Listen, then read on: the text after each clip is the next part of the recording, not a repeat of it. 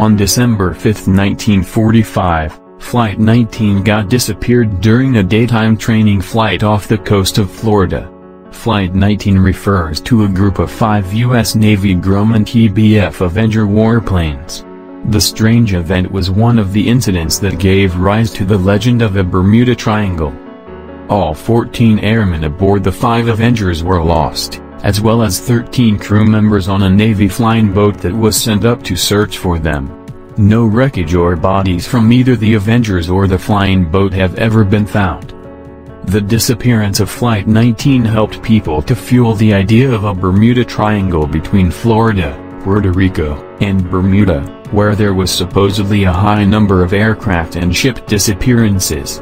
Although the U.S. Coast Guard reports that the number is nothing out of the ordinary. The PBM aircraft was known to accumulate flammable gasoline vapors in its bilges, and professional investigators have assumed that the PBM most likely exploded in mid-air while searching for the flight.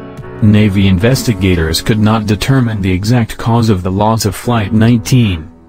Nonetheless, Flight 19 has become a staple of the Bermuda Triangle mythology, and is often linked to stories of the supernatural or UFOs.